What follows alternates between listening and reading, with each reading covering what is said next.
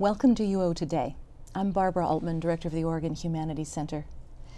Our guest today is Ian McNeely, Associate Professor of History at the University of Oregon and President of Phi Beta Kappa's Alpha Chapter of Oregon. Phi Beta Kappa celebrates and advocates excellence in the liberal arts and sciences. Its campus chapters invite for induction the most outstanding arts and sciences students at America's leading colleges and universities. The Society sponsors activities to advance the study of humanities, social sciences, and natural sciences in higher education and in society at large. McNeely is also the current chair of the UO's Undergraduate Council. The council takes a broad, university-wide view of undergraduate education, reviewing overall objectives and suggesting improvements. It works closely with the Vice Provost for Undergraduate Studies to establish criteria for excellent general education courses and to promote coherence, quality, and rigor across the curriculum. McNeely, along with Renee Dorjahn, an alumna of the Clark Honors College, curated an exhibit called Letters, Laurels and Keys, a tradition of honors at the U of O. The exhibit takes a comprehensive look at both historic and contemporary honors societies, honors programs, and achievements of scholar athletes at the University of Oregon. It is on display in the Knight Library and at the Living Learning Center until June 21st, 2010. Ian, welcome back to UO Today. Thanks for having me. We're really glad to have you come and talk to us about this particular exhibit because I think a lot of people will want to come and see it. But to back up just a little bit so we get some history behind it, could you tell us about Phi Beta Kappa as a society and then its history at Oregon? Yes. It's not widely known, but Phi Beta Kappa is the oldest Greek letter fraternity in the United States. It's as old as the Republic itself, so founded in 1776 at William and Mary College. And in some ways the model for social fraternities that to this day carry Greek letters in their names. At its inception, it did have a social function. It was very secretive, in fact, but over the course of the 19th century devolved into an honors society recognizing academic achievement. And so our chapter at Oregon was founded in 1923, making it the oldest in the state. That's why we're called Alpha of Oregon, first letter of the Greek alphabet. I think the second was at Reed. They're called Beta of Oregon. And so we've been around for about 87 years now, just here in Eugene.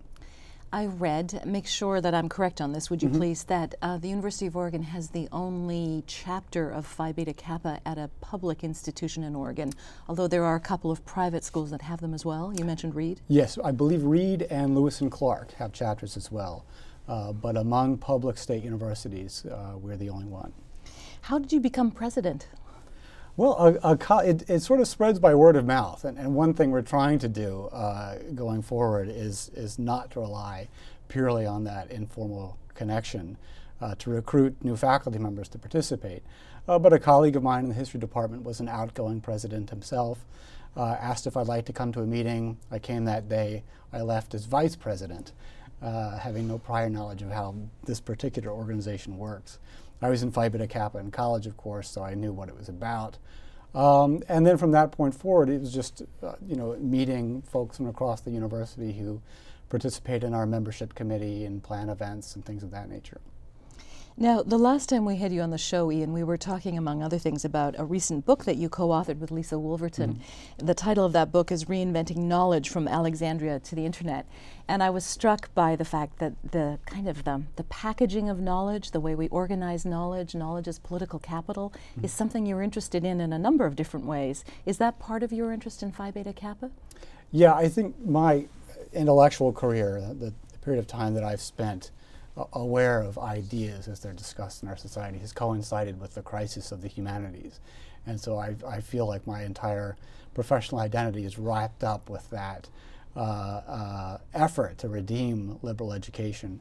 And so the book that I wrote on Reinventing Knowledge was an attempt to give an historical perspective on that crisis, in some ways to downplay its threat, but and also to recognize it.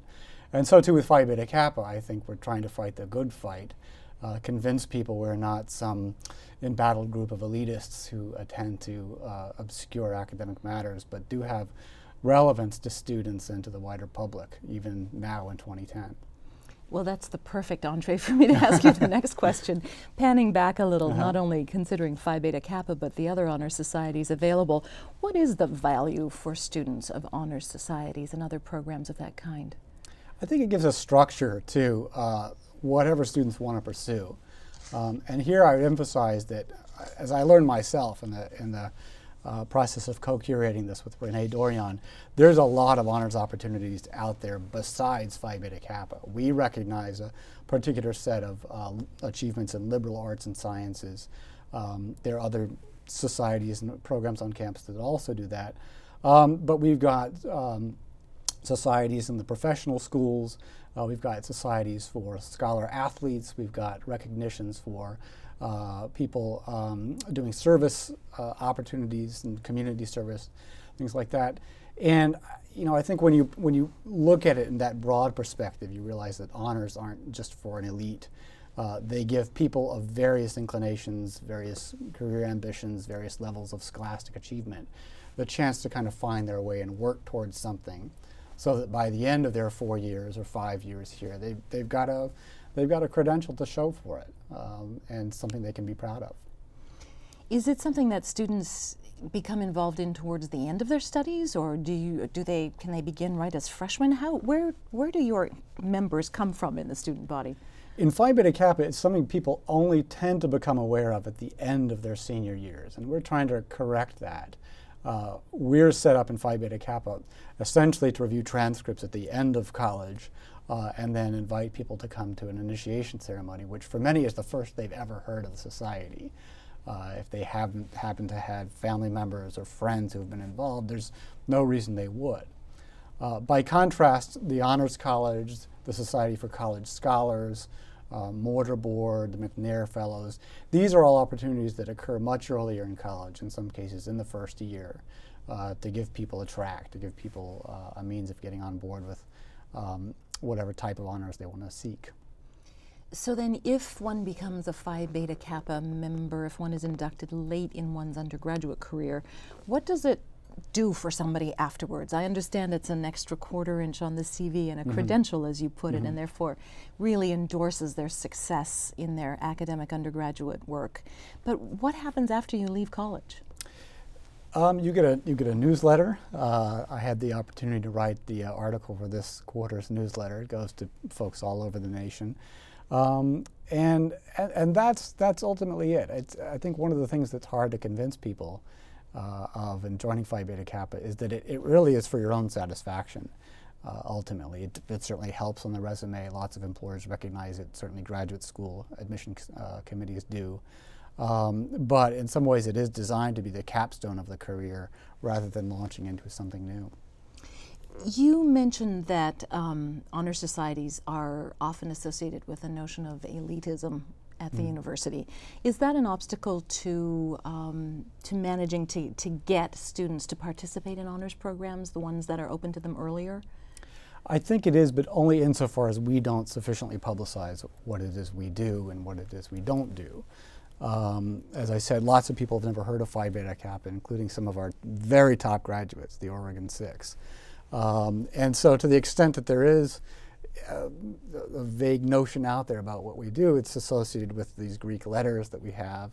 If people have seen any of its publicity materials, there might be a fife and drum procession. It reeks of colonial Williamsburg. That's indeed where it was founded. Especially out here on the West Coast, that seems to be a world very far removed from us. And so just to get people to consider us, we have to distance ourselves to some extent from those stereotypes. And that is a challenge. A lot of people want to know if we're shaking them down for money, if this is a kind of who's who in American university life type of scam. A lot of people want to know, understandably, why are we asking you to pay $75 to join if all I get is a newsletter? And so contending with those very legitimate concerns is in some ways our first order of business. I read your newsletter article, and in there you talk about the populism of Oregon and how that's a strain that perhaps distinguishes the culture of higher education here on the West Coast than the East Coast, and you just made reference to that as well. Do you think there's a cultural split in this regard between East Coast, West Coast schools? I do. I don't want to overplay its significance, and I want to recognize too that even on the East Coast there's a huge diversity of institutions, but that's historically where the most elite institutions have been centered and remain so largely to this day. And so when I came out here, I was educated at two, let's say, two elite universities in the Eastern time zone. Actually, my first impression was very positive of Oregonians and Oregon's culture in this regard. There is a very healthy egalitarianism, a very healthy informality, a very healthy suspicion of concentrations of wealth and power. We've got a referendum process that sometimes works and sometimes doesn't, but is meant to express the wishes of the people. And that, at the same time, comports with a bookishness, a respect for ideas, a curiosity about things of an academic nature, valuing of culture. We've got the Bach Festival, we've got Powell's up the road, largest independent bookstore in the world, and I think that's a really good combination of things to have. Intellectual and yet egalitarian, populist without being anti-ideas. And so, again, that makes it a little harder for us to convince people to join a society simply because it goes back to 1776. But in more positive ways, it invites us to say, well, how does this serve the life of the mind, given that you are interested in it? And that's the challenge we face. So tell me about the exhibit that you and Renee Dorjahn have organized. What was the genesis of that project? Well, Renee has done the lion's share of the work and deserves most of the credit. She is the chair of the committee producing the Clark Honors College's 50th anniversary. So the Clark Honors College is the oldest honors college at a four-year public university in the United States, set up in 1960 and still going strong to this day. And I think they realized quickly that this was a chance to celebrate not only themselves, but honors opportunities all over campus. And so that's when Renee began to dig up things and put things together that no one had bothered to do before, to create a kind of roadmap of honors societies. And she's come up with some incredible stuff, both past and present, things that I certainly didn't know about, despite having participated in Phi Beta Kappa for several years now. Can you talk about some of the things on display and perhaps where she found them? Does this mean that she dug through the archives? Yeah, she dug through the archives. She dug through old yearbooks. There is a yearbook. I don't know if it's still being published. It's called the Oregana. And it's like one of those kind of, classic yearbooks with all the students in it. Found newspaper articles. I was looking through one today. An alumna, let me see if I get this straight. I was contacted recently by a woman whose grandmother was inducted into Phi Beta Kappa in 1923. She wanted to verify this was the case, so Renee was able to produce a newspaper article from the Oregonian that year where this woman's name was featured. And right below the article, there was a warning about over-shampooing your hair. Because I guess soap back in those days wasn't quite as technologically sophisticated as it is now. So there's just lots of tidbits. We've got a picture of Mickey Mouse wearing a Phi Beta Kappa key in the 1930s. So one of the things that this shows is that at that time, Phi Beta Kappa had a much wider popular resonance, perhaps, than we do today, if Mickey Mouse is any indicator. What do you think that the campus community and the community off campus are going to get from this exhibit? I hope it will provide a roadmap for people. Even after the exhibit comes down, we're going to try to archive it in some way, feature it on the website of the university. Because I've said, in addition to the sheer value of displaying these things and profiling students, which is another thing that we're doing, it's really intended to provide a service for students coming through the pipeline now, who in many cases haven't heard of these opportunities, but could perhaps be steered to the one that best matches their interests. And that's the best antidote, I think, to elitism, is to say that we take a broad view of what constitutes honors and we'll help you to find that which matches your own interests. It seems like a really terrific idea to include in this display to honor student athletes who have achieved real success academically. That's perhaps the best possible antidote for the more negative kinds of press that the athletics programs have been having recently. Is that a deliberate strategy here?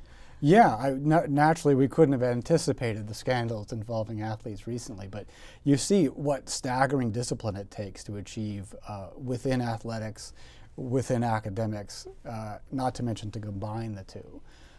So you go take a look at the people who are profiled there, and you see that discipline, that focus, that achievement correlates across the board. And I do think we, especially in times like we're now facing in the university, we've got to remind people that there are some very impressive individuals who manage to straddle both sides of this divide. Yeah, and I know the university does deliberately emphasize the term student athletes so that we don't lose sight of that piece of their crucial experience here on campus. Yeah. So Ian, I'd like to change the conversation to a slightly different track, but obviously highly related to your other concerns, and that is your role on the Undergraduate Council.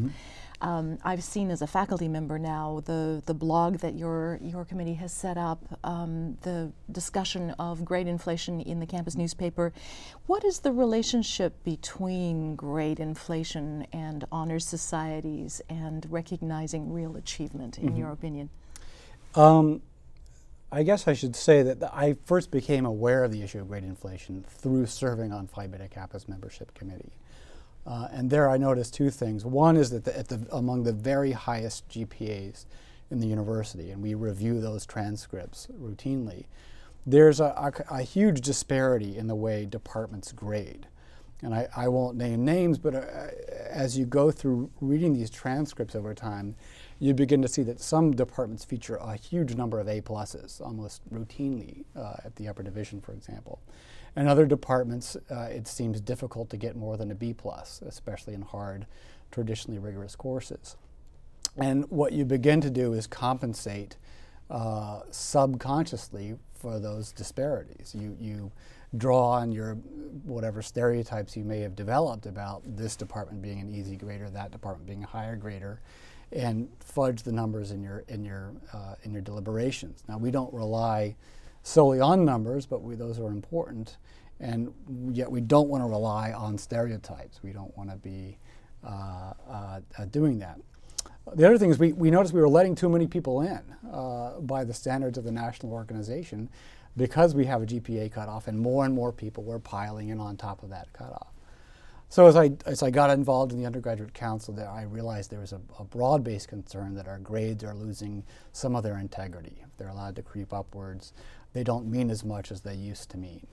And so if you're trying to distinguish truly excellent students from those who are also very strong but not in that top tier, from those who are not making the grade, grade inflation undercuts your ability to do that. And we just want to gently, without alarming students or instructors, without pushing grades down across the board by any means, we want to arrest that process before it gets too late. Tell me a little bit about the numbers. I think the council tracked grades between 1992 and 2004. What kind of a portrait of grade inflation did you get from that work? During that time period, the number of A's went up by 10%. So lots more A's being awarded. The number of A's and B's went up, those two grades together went up by 7%, commensurately fewer C's, D's, and F's. Meaning that the overall GPA of Oregon students went up by about 5%. This doesn't put us outside the norm for the United States. This is happening everywhere.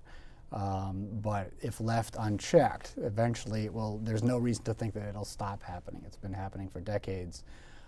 And I think it's time to signal the problem and begin asking what we should do to stop it. Is there a national trend to look at grade inflation, or are we on the forefront in this?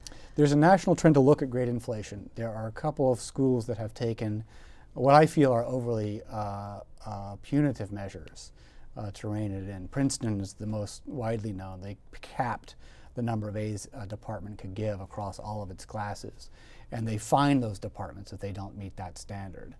That sent a powerful message. Princeton could perhaps get by with it because they're Princeton, even they raised concerns that all of a sudden, how will we compete with people from Yale and Dartmouth? So we're trying to be at the forefront, but in a different way. We're framing it around a discussion of grade culture. We're not trying to cram any particular top-down policies down people's throats. We've got some proposals. They're quite specific, but we're soliciting feedback on them. Would you mind explaining briefly what those 3 proposals are? I believe there are 3 of them on which Yes. you're soliciting input from both students and faculty, right? Yes, from students and faculty on a blog, town hall meetings, different media.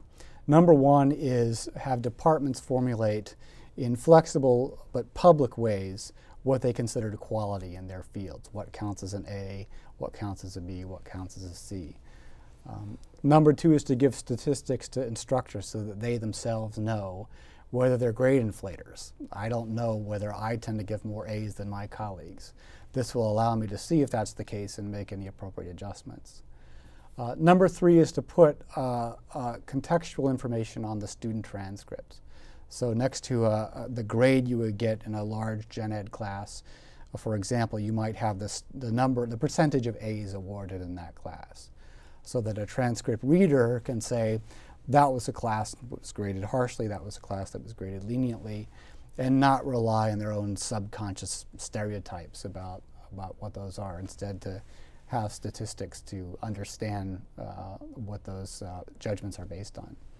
So in a way, that 3rd proposal of adding contextual information on the transcript would allow someone reading it to figure out a student's standing in a particular class based on those statistics, right? Yeah. What's the result so far? What can you get a general tenor of the comments you are receiving on the blog? Almost uniformly civil. Some have been critical. I would say that the majority from students and faculty alike, the majority of the comments are positive. People have understandably lots of concerns, and the devil's in the details in terms of how we phrase these policies and how we go about enacting them. And we've gotten a lot of really good suggestions about how to couch it in just the right way. But I've been pleasantly surprised to learn that people widely perceive this as a problem already and are kind of itching for somebody to step up and do something about it. And that's one of the reasons we're taking a deliberately consultative approach. We're not, trying to ram something through the Senate, and and we're involving the people who, by all rights, are not in charge of assigning grades, the students. I mean, we're not infringing on the faculty's ultimate responsibility, but we are trying to communicate with students because they're the ones to whom we're communicating when we assign grades. One of the things that may not have been your central concern, but I think will be a peripheral benefit of doing this discussion and perhaps articulating criteria in each unit is when new faculty arrive, how can they possibly know what their colleagues are doing, what is appropriate? I remember feeling quite lost as a new faculty member. What's an A? What's a B? Yeah. We draw faculty from across the country, from across the world. We come from very different institutional cultures. I think it would be a really fruitful discussion to do that within a department. Has your department begun these discussions? No, we haven't. And I do sense from my own colleagues and from different departments across the university a reluctance to infringe on the faculty member's individual freedom to set his or her own standards. And I'm trying to convince people that what we're doing is not in any way going to infringe on the content nor the pedagogy of the course. It really is designed for people who would like to know what the standards are and are happy to adjust their grading practices, not to get in some rigid lockstep with everyone else, but just to be part of the same institutional culture, as you put it. I think there's a lot of consciousness raising to be done among faculty and among students, and I think one of the things that this might counter is something that many of us in the classroom see all the time, which is a kind of an assumption that one should be graded on effort rather than on achievement or success. Right. Is that an underlying agenda here? It is. I mean, there are some disciplines that do grade in a kind of, have you crossed this bar, just by showing up, putting in the work. But really, if grades are to have a meaning, and they do have a meaning in our culture, they to some extent differentiate among different levels of achievement, and that can't, be primarily based on just attending or just showing up or just trying hard. We're not trying to get all competitive about it, but we do feel that grades do have to be restored to that level where they communicate a different stage of achievement to different students. How soon, if you can anticipate, do you think that the university might adopt some of the new principles? Earliest would be fall 2010. So we as a council don't have the power to enact these policies. That's for the University Senate to decide. We're trying to empower them with the best recommendations we can generate from this process and facilitate their deliberations as they go about enacting a policy. And that will hopefully happen next year. And one last question, Ian, to bring this back around to the really fascinating idea of honor societies. You mentioned that you became aware of the issue of grade inflation because of your involvement with Phi Beta Kappa. Mm-hmm. Is that then something that the Phi Beta Kappa Society across the country is discussing? Are they adjusting their cutoffs? How are they managing this? It's all done locally, so they stipulate you have to bring in, on average, no more than 10%. Of your population, and how you set your criteria is left to individual chapter initiatives. One thing I'd like to see the national organization do more of is take a leading role in these policy discussions.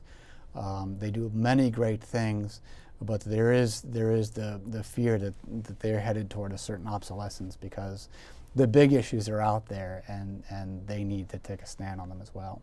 And one detail, have you ever seen anyone turn down an invitation to become a Phi Beta Kappa member? I have. I've had a couple of emails from people who are slightly ticked off that we've been rummaging through their transcripts and a little put off too by the perceived elitism of it. So I'm trying to communicate that that's not our intent. Okay. We're going to close on that note. Okay. Thanks very much for coming to talk to us about this. Well, thanks again for having me. Our guest today has been Ian McNeely, Associate Professor of History at the U of O and President of Phi Beta Kappa Alpha Chapter of Oregon. Along with Renee Dorjahn, McNeely organized an exhibit called Letters, Laurels and Keys, a tradition of honors at the U of O. The exhibit is on display in the Knight Library and at the Living Learning Center until June 21st, 2010. Thank you for watching and see you next time.